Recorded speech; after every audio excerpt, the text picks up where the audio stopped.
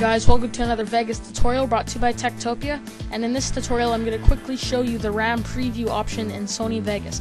Now, when you're previewing a video effect or something that you've created and you want to see if it worked out correctly, you're going to do a video preview. And to do a video preview, you just hit the play button and you play the video, and then you look to see if it all went well.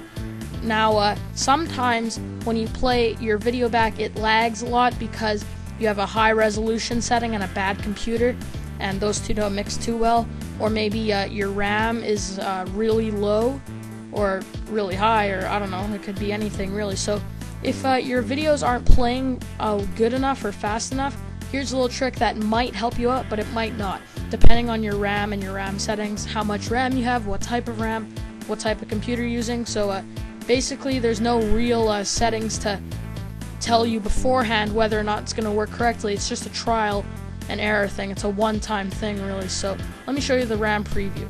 So if I select anywhere on my video, just by going up here and clicking and dragging and selecting my video that I want to preview, and I hit Shift and B on my keyboard, the RAM preview now activates and it is playing my video through my RAM.